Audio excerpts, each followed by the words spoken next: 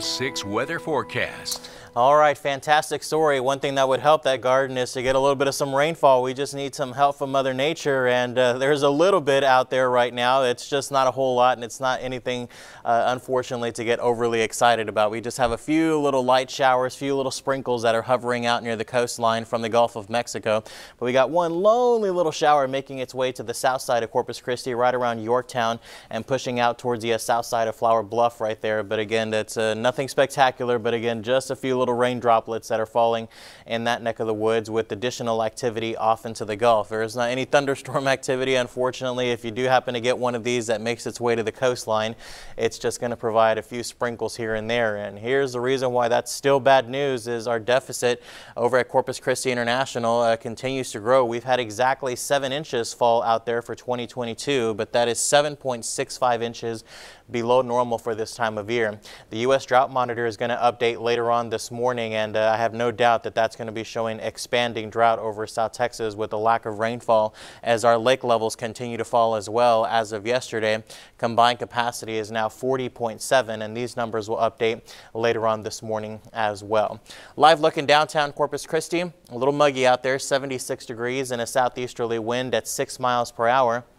With some upper 70s over in Orange Grove, Mathis, 73 in Alice, and 74 off in San Diego. Even our friends in Freer into the middle 70s. But once you get to the coast, that's where the 80s are dominating.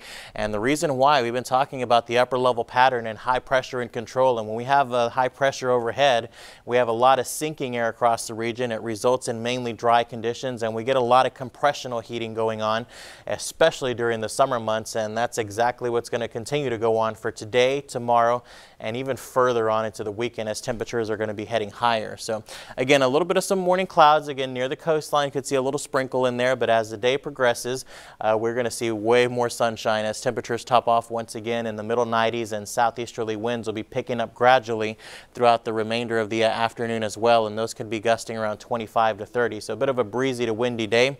Triple digits around 102 in George West, 101 in Orange Grove, 91 in Aransas Pass, and 93 off in Rockport. And we'll be looking at another round of heat advisories that begin at 2 o'clock until 7 p.m. for heat indices of once again approaching 110 degrees for many locations across the area. So continue to stay hydrated. The winds will stay breezy today and tomorrow, but the reason why temperatures go higher on the weekend is because the wind relaxes a little bit more. So that's why we'll be looking for those hotter temperatures. But in the meantime, the bays will be choppy today. The sea's 3 to 4 feet, and the rip current risk is low, not non-existent, but low, and it's still a very big danger out there. So if you are heading out to the beach and happen to get caught in one of these rip currents, you don't want to fight the current. You want to try to swim parallel to the shore to escape it and try to float or tread water. And most certainly, if you need help, call away for assistance and stay in knee-deep water and stay close to lifeguards as well. So 7-day forecast shows 95 today, 77 and 97 for tomorrow, near 100 on Saturday and Sunday. Good news is that tropical moisture increases next Tuesday and Wednesday, and we'll introduce just a couple of straight